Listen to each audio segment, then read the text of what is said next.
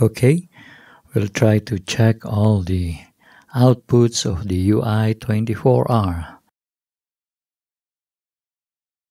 The main outputs and the aux outputs 1 to 8.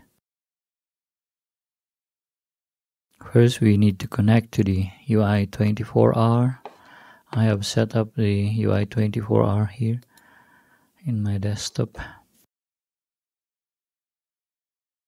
Okay, we need to set all the levels of the auxiliary input for each line in.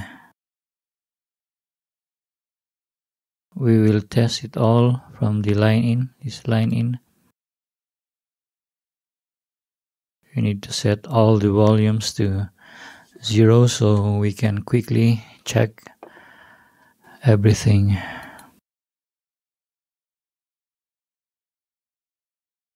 Okay, let's see the line in. Let's set these line in levels to 0. Master volume to 0. This is the master volume for the auxiliary 1.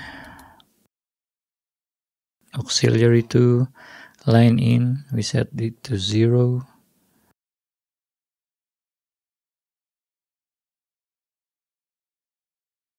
This is the master volume for the auxiliary 2. Set it to 0. Aux 3.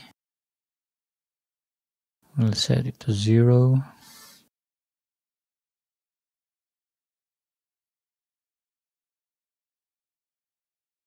Master volume aux 3 set to 0.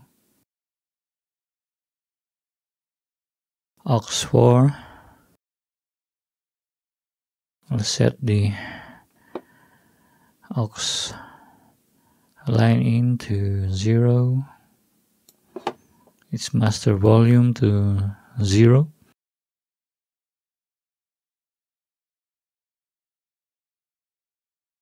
Aux 5.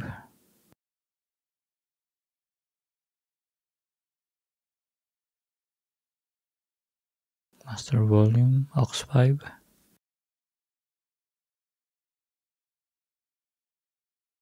Aux 6. Input level to 0.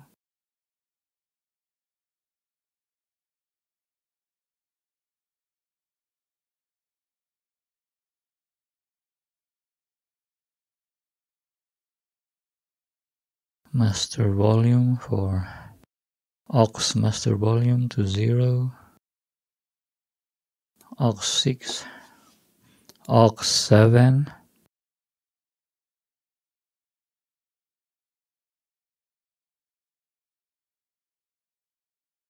Alright, master volume for aux 7.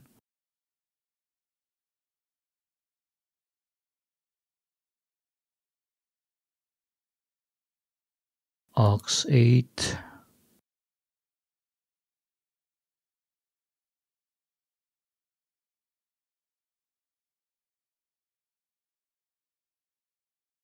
Aux 8 master volume.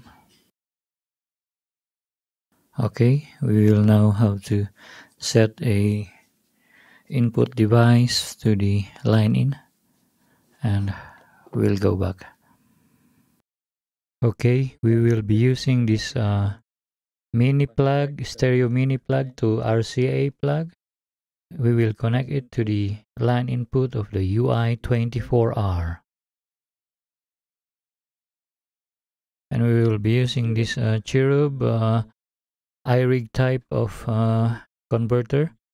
It has a headphone out, a guitar input and a guitar output, and will be connected to the iPad. We will be using this iPad for our playback. Now let's connect it to the ui24r via the line inputs. We will be using the song cover by Kitty Ganasi entitled Save Your Tears.